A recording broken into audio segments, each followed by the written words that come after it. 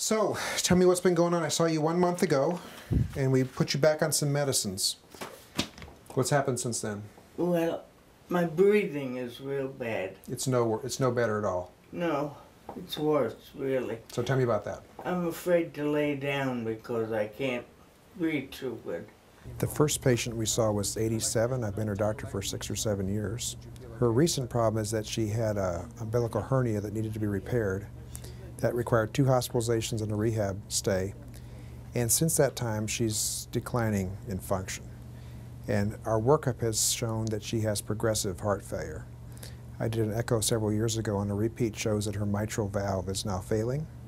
She has mitral regurgitation, which is mainly a surgical problem. What's wrong with you that makes you so short of breath? I don't know. I have no idea. Well, what you have is heart failure. Oh, well. Do you remember those words? That doesn't bother me, though. I have no pain. That's good. Your heart is weak, and one of your valve leaks. Oh. But because of her other comorbidities, she's a prohibitively high surgical risk. So I've been working with her to try to change the focus of our care from curative, which I don't think she can be cured anymore, to more comfort-based and symptom management. We've already talked to your son, and we figured out that there's 2 medicines that are on my list that may not be on your list. Yeah, well, I was kind of concerned about dropping Lipitor. Right, so you're off the Lipitor, which you're supposed to be on, and you're also supposed to be on a nitroglycerin product called Imdur. And neither you nor your son knows about it, so what we've done is sent him home to collect your medicines and bring them back, because we have got to make sure we have your list correct. She's currently very uncomfortable. She has intense heart failure symptoms. She can't sleep unless she's on 4 pillows. She wakes up in the middle of the night very short of breath. This is despite my increasing medicines a month ago. You just noticed your really bad breathing, your legs swelling. Is there anything else that you've noticed? Look at them, they're like a balloon. Yes, that's right. How's your memory doing? Your brain? Well, it's pretty good for an old lady like me. So the therapy is not working. Today we saw that the heart failure was worse. She's got increased fluid in her legs and her lungs. We've increased medications, but we also started a discussion about that we're losing ground and that I don't think we can cure her problem, and that some realistic goals of what we can expect from it. Luckily, her son John was here, who's a wonderful caregiver. They live together, so we were able to talk with both of them.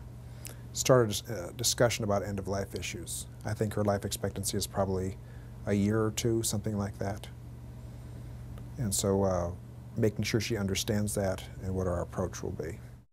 The big advantage is that I've known her for several years.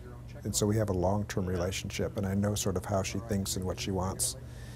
Also, she did see a cardiologist when she was in the hospital who gave her the news. She doesn't remember all of that, probably. Indeed, I think she's probably suppressed it.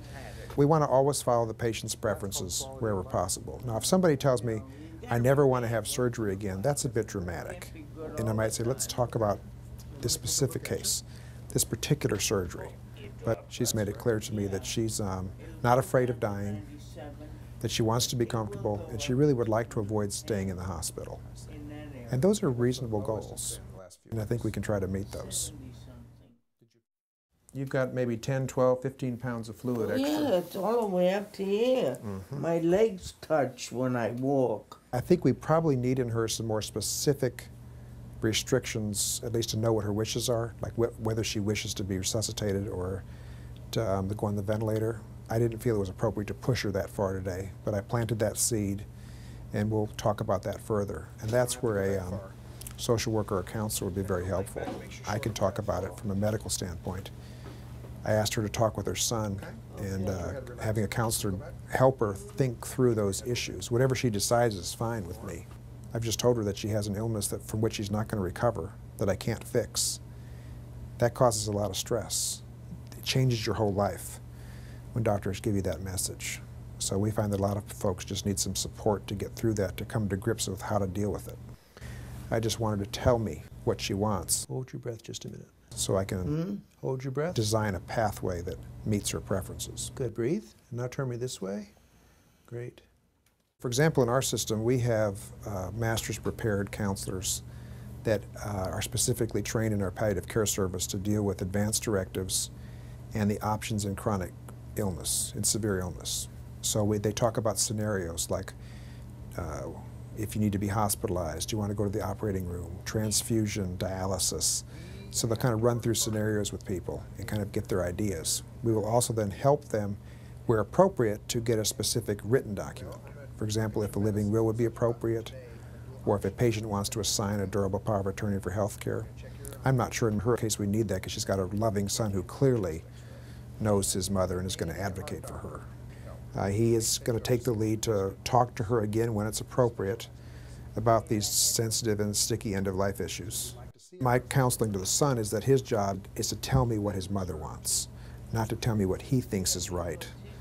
I appreciate his coming. The visit is more successful because this son comes with his mother. For example, if she becomes hospice eligible, which I don't think she is yet, then that whole array of professionals can be brought on board. I don't think we're there yet. I think we're on the way towards that. I would say she's in the last year or two of life, probably not this last 6 months. Since we know what she wants, his job is to act as a conduit. So if, for example, she loses the ability to make decisions, he will know from previous discussions what decision his mother would make, and he can help transmit that to me and other physicians taking care of her so that we do the right thing. Do you have cases in that there's disagreement on what the patient wants, what the family wants, and perhaps what you think is best for them? Well, of course that's true. In fact, many patients have disagreements in their families. And even in this case, let me say it's not clear-cut because I probably won't be at the hospital when she has her catastrophe. The physician she meets will be someone she's never seen before. And so our system is not set up very well for continuity. So I need to make sure that if she has wishes, that they are very clear and that she brings them with her so that when she has a crisis, that whatever her wishes are, they can be respected. If we get to the point where the medicines don't work and it would go to being on a lung machine, a ventilator for the tube in your throat to breathe for you, or things like that, we would need to know if you would want to have that therapy or not. Because when that happens, you may not be able to tell us. You'd be so short of breath. So as we work together, I don't want to distress you, but I want you to think about those things and just talk with your son and just decide what's the best thing for you. It's not up to me to convince people to make a specific choice. It's my job to give them options. However, I do think it is also my job to give them specific advice. So if they ask me what they would do, I don't say, well, it's your choice. I do give them advice, but make it clear that I will support their decision. If they want resuscitation or don't want, either of those are choices. And I may have an opinion about it, but I tell them, you know, it's your choice. You need to give me direction in that area. Also, at some point, if we use hospice, then we can actually write it into the orders for hospice, that she is to get this or not to get this. I mean, people do have a choice in this matter. Now, you're doing pretty good. You're able to tell me what you want. Are there any restrictions in care that you don't want? For example, if your heart would get very, very weak, would you want us to put you on a breathing machine or shock your heart or do those heroic measures? Have you thought about that before? No, I hadn't thought about it. You don't need to think about that right now, but I think your heart disease is getting to the point where if there's anything you don't want me to do or you don't want doctors to do, we should know. And that's really your choice. But I think if you stick with families, you talk to them, you tell them the truth, you provide choices, people 90+% of the time will make decisions that are reasonable. Keep that in reserve. My opinion from having worked with the cardiologists before is they'll say, let's try the medicines. Because of your fibrillation, because of your age, because of your weakened heart, because of your diabetes, all those things put together, I think your risk of having a valve replacement is very high.